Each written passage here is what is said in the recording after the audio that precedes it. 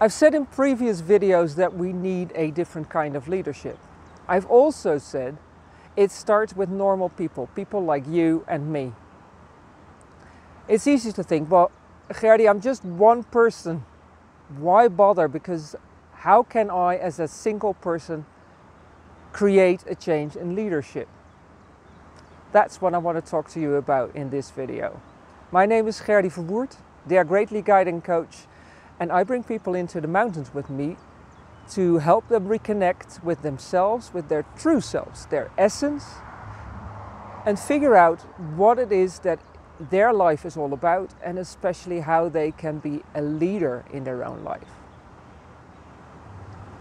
So a different kind of leadership. Why bother to start with yourself? Why, when you are just one person in your environment, in the circle that you move in, and start living in line with who you truly are, with your essence, with your values? Every change in human history has started with one person deviating from what was the norm, what was considered normal, and starting to do things differently. And when people saw what that meant for those people that were doing things differently, or for the people around them, they were inspired to start doing things differently too. That's why. When you become a leader in your own life, when you are grounded within yourself, within your essence, within your values, and you are grounded in your connection to the planet, you start inspiring other people. Not everybody, because there will be people who will say, you're just being pig-headed, you're just being stubborn, why do you make things so difficult for us, for yourself? And it will be challenging at times to stick to being true to yourself, because let's face it, sometimes it's just easier to give in to whatever it is that everybody else around you seems to expect from you. However, when you are true to yourself, grounded in yourself, and you keep acting with empathy, with compassion towards yourself and towards others, when you lead with the intent to support instead of with the intent of to have power over, you will inspire others to figure out for themselves how they can be a leader too. How they can be a leader in their own life. And when enough people do this, these pockets of groups of people that start out by being a leader for themselves and then inspire others to be leaders too, at some point these groups will connect. They will spread and they will grow, and at some point they will touch each other and merge with each other, and that's how you grow a movement. There's a wonderful video on YouTube. I'll see if I can find it and connect it and put the link in the comments section. It's this guy dancing at a music festival, and he's just by himself in a clearing somewhere among all those people, dancing his heart out just for the joy of being at that festival and listening to the music. And at some point, one other guy joins him and starts dancing too, and shares in that joy and experiences this joy too. And once that first person joined the dancing guy, other people start joining too. And more people join in the fun and in the joy of dancing their hearts out. And this movement grows and grows until people are literally running to join this movement. That started with just one guy dancing his heart out, with probably quite a lot of people thinking that guy doesn't have every duck on the road. They must have something wrong with them. Look at that guy. But as soon as somebody joined him, and as soon as more people started joining, He was no longer considered crazy.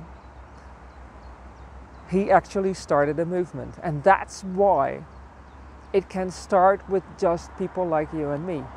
A new kind of leadership. When it doesn't come from the top, and I don't think it will. It won't come from the leaders that have been leading us over the last decades, over the last centuries, because most of them have led, if you can call it that, from a desire to have power over, perhaps from fear within themselves, and definitely many of them by instilling fear in those that they were supposed to be leading and supposed to be serving. That's not the kind of leadership we want anymore. We want a leadership that is compassionate, that is authentic, that is not just authentic towards other humans as a species, but is authentic to all other species and to the planet as well. So yes, it may feel like there's no sense in bothering, but there is. And one last thing that I want to say. When I was looking for a place to record this video, I was trying to find a place that was far enough from the road, which is on that side of me, where you couldn't hear traffic anymore. Until I realized there was no such place where I am right now. If I wanted to record this video today, I would have to, just ignore the road and hope that it doesn't bother you too much. So waiting for the perfect moment to record this video would have meant that I wouldn't record a video at all. When you are waiting for the perfect moment to start being a leader in your own life, you will never start, because there's no such thing as the perfect moment. When you want a different kind of leadership, when you want to see a different kind of leadership in the world, be that change, start today. Figure out for yourself what is truly important to you. Who are you truly? Who are you at your core? What are the values that you want to live by? What is your essence? Whatever you want to call it, but figure that out and start being grounded in that. Every decision you make, hold it up against your essence. Feel inside yourself, is this that I'm about to do? Is this that I'm about to decide in line with who I truly am? With what I deem to be truly important? If yes, go ahead. If no, reconsider. But start being a leader in your life today.